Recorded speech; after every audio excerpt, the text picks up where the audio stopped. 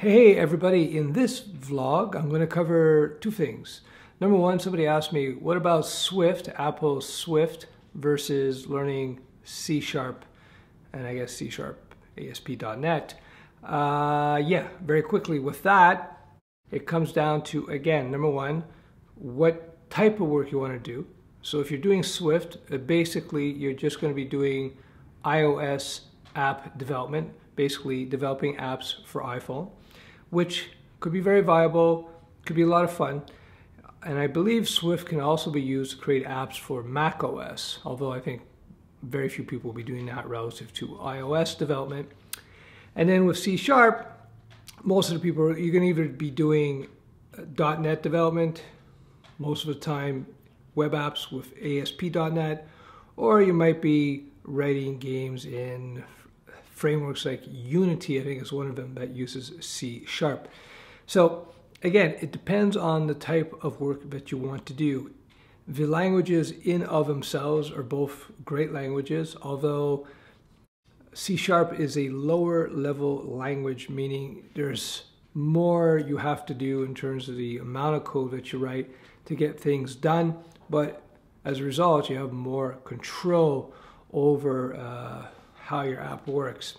And that's not necessarily a good thing, because a lot of times you don't really need all this fine-grained control that these lower level languages will give you. And what do I mean by lower level language? I mean closer to the CPU, although both C# and Swift are not exactly low level languages. They're highly abstracted languages, if you will. Anyway, nerd details. So again, when you're choosing your language, these days all kinds of languages are very, very cool. They're very neck and neck in terms of their abilities. Some will be a bit better than in this, and some other languages will be a bit better at that. That's clear.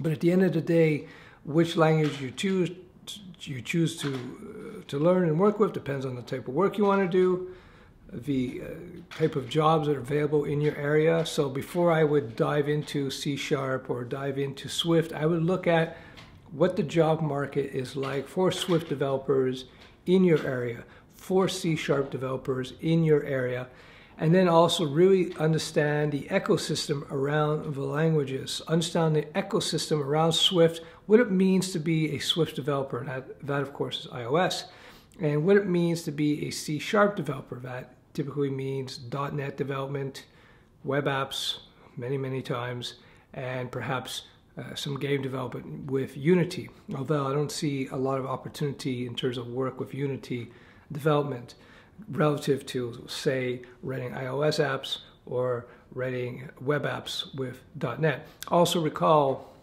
if you see my other videos, that if you're writing .NET, you're probably going to be working for larger organizations, which implies a different type of structure than if you're working for a smaller company, which is much more loose, much more hipster, or perhaps working as your solo developers. I don't see people getting solo gigs working for a small business as a C# developer. I could see that to a certain extent with Swift development, building small iOS apps for small businesses out there. Although if your ultimate goal, again, to be a freelance developer, I say the lowest barrier to entry, of course, is PHP, WordPress development. And I'm not saying because these are the two greatest technologies ever invented. No, because there's a huge amount of opportunity, because I'll say it one last time, WordPress has about 30% of the websites out there based on WordPress. And I would bet you that small business websites, I wouldn't be surprised, 60–70% of small business websites are based on WordPress. So these small businesses will very, very likely love to work with independent developers or WordPress professionals, and they're desperate to find WordPress professionals to help them configure, create themes, modify themes, change some basic functionality in WordPress, etc., etc., etc., etc. They're desperate because PHP, though it's so popular, and WordPress, though it's so popular, they're not sexy. So it's kind of like plumbing in the construction industry. Plumbing is highly, highly valuable. Plumbers basically print money because it takes some time to learn. People don't want to learn it because it's hard. And so plumbers, when you become a plumber, as a friend of mine, it's just like they make all kinds of money without even trying hard.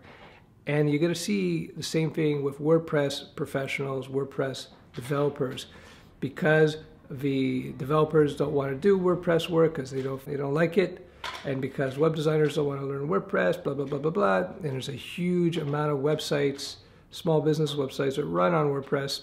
There's a lot of people, a lot of demand for that. Supply and demand is just basic economics. Anyway, yeah, so Swift, C#, both great languages. Depends what you want to do. So a little news, I was slowed down a day because I was cooking some chicken, and I did a real number. I don't know if you can see this. I burnt the crap out of my hand, and I literally could not sleep all night. I don't know if you can see the scarring. And this happened just last night. I couldn't sleep because of the pain. It was intense, so I had to basically keep running my hand under ice cold water or put ice on it. And so I ran out and I bought myself the best cure. The best cure for burns, by far better than any medication I've ever seen in a drugstore, is the aloe plant. You cut it and you're going to get this gel, and you just put it right on the wound, right on your burn. It has amazing impact in terms of its medicinal properties. All these gels and stuff that you see in the drugstores for burns, they all use tons of aloe, but it's all derivative, it's small percentage.